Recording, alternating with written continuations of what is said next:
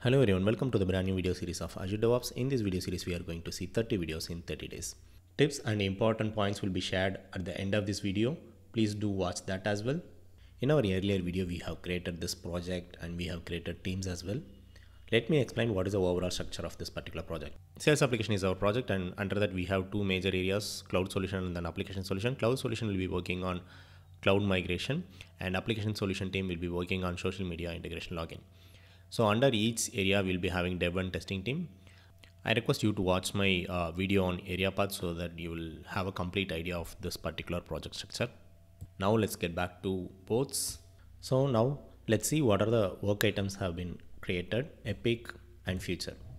So I have created one epic which is for making the application global, and I have created two features for application migration and two feature for social login integration. And if you see, one is for dev and another is for testing. Similarly for social media integration logging as well, I have created one for dev and one for test.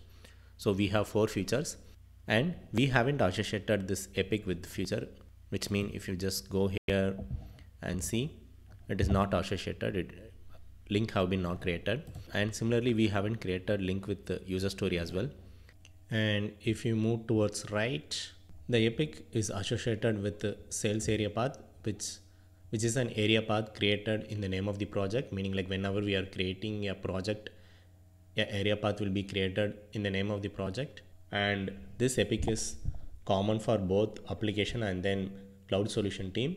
And if you move towards right, I have associated the respective feature to the respective teams as well, and these are their area path.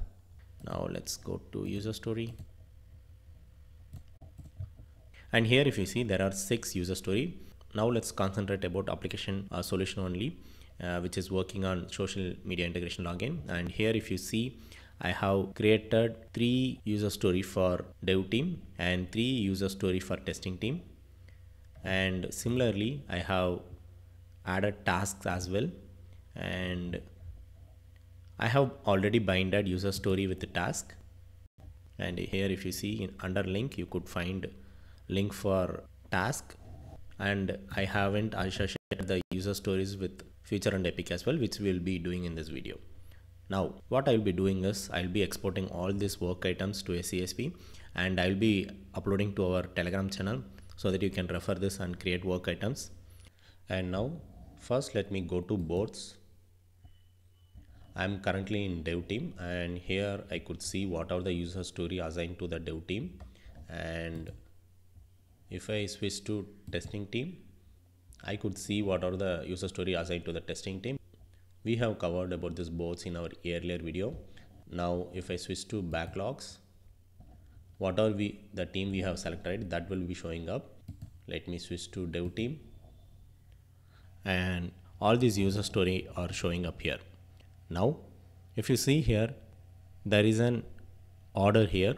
So in case if you want to prioritize login with LinkedIn, you can just move to order 1 so that you can prioritize this particular user story and you can plan your sprint. So we will come to this sprint later. And here if you see, you have an option to create task here itself. Just click and click on add a task, which will open up a pop-up. You can fill this, and if you just expand, it will list out whatever the task which is already associated with this particular user story. And other way is, here you have an option like expand one level, which will list out everything like bugs, task, everything under the user story, and you can just collapse it as well. And here you have an option to switch to epic. As of now, the epic, and we have only one epic which is under sales team, which is the project team. And if you see features, there should be one feature. Here it is there. And as I said earlier, this feature is not parented with the epic. Let me show. Just click on this option, and here you will find parents. Let's see what is a parent for this particular feature. If you just turn it on, you couldn't find any parent to it, meaning like for future epic should be a parent, but we couldn't see it here, right? There are two ways to associate a parent to it. One way is just open this particular feature and you can add a parent link from here. The other way, we can do it with backlog itself, let me show how we can do that. First, let's just click on this option and click on mapping, which will open up this particular tab. And here if you see, we can map to a epic. As of now, here there is no epic because we are currently under AS dev team, but our epic is created common for the project, meaning like for all the teams we have only one epic which is under sales team. Just select this. So this is the one. Now simply just drag and drop. See, now we have parent. The particular feature is now attached to the epic. And similarly, let me switch to stories. Let me expand this. And this time we will be associating the user stories with our feature. So how to do that? Let me switch back to dev team. So now we have one feature. Under that, all these user stories are supposed to be there. Now simply just drag and drop.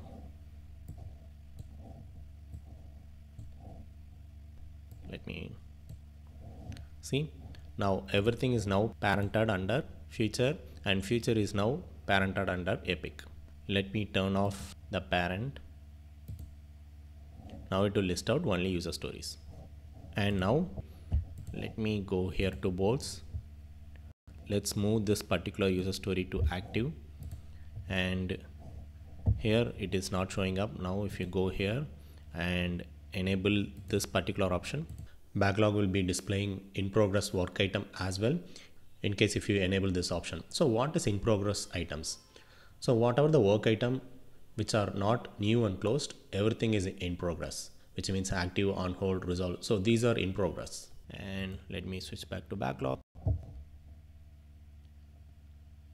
Let me click on this option and let's turn off. Actually, it takes a lot of effort to make a video like this, so I request you to hit the subscribe button. And super thanks is now enabled on our channel. If you wish to contribute, it would be really helpful for me. Let's expand this.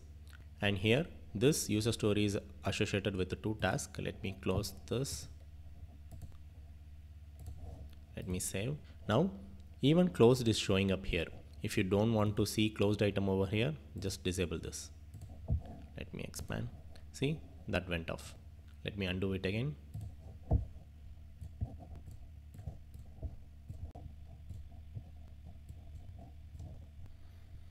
And now let me turn on parents. Here you have column option. In case if you want to see any additional column over here, you can use this option. Let's say for example here I guess assign is not showing up. So let me click on this column option and here click on add a column, and in this drop down either you can scroll it or you can just type it. So assign to, and where do you want to see it? I want to see it next to title. So just simply drag and drop and click on OK. See, now assign to also it is showing up. And here you have filter option. Just click on filter option and it is showing up the list of filters. Let's say for example, let's see whatever the user story assigned to Queely. So these are the stories and the task which is assigned to Queely, but I couldn't see the features, right? But which is supposed to show because we have already enabled parents from here. Because here if you see, you have applied filter. Even after applying filter, if you want to see the parent, just enable this button. See, now the epic and feature are assigned to Cloud Tech ROM, but it is still showing up because we have enabled this particular option. And what are left out? Forecasting and then planning. These two options are left out, which we will see it in our next video. Now let us see tips and important points. Closed or completed work item won't be showing up in the backlog after 183 days of last modified. Let's say for example, if I'm closing a ticket today, it will be showing up for next 183 days. After that, it won't be showing up. In case if you want to see it, you can query it, or you can make some minor changes in the particular work item so that clock will be reset and last modified on will be reset, and it will again showing up in the backlog. If you have stakeholder access, you can't use reorder option in the backlog. You need to have at least basic or higher level of access. Just note that filters. So whatever I'm filtering over here, and then expanding or collapsing, and column options where I will be adding additional columns on this backlog. So these are specific to individual user, and these changes will persist unless you go ahead and change it. Even if you refresh, it won't go back. You need to go to column option and you need to change it back. We have lot of concepts to cover. I request you to hit the bell icon so that you will get a notification whenever I'm uploading new videos. Most importantly, Super Thanks is now enabled on our channel. If you wish to contribute, I would really appreciate it. Follow me on LinkedIn to stay connected, and I will be providing the URL for WhatsApp and Telegram link in the video description. Please do join. Thank you. Bye-bye.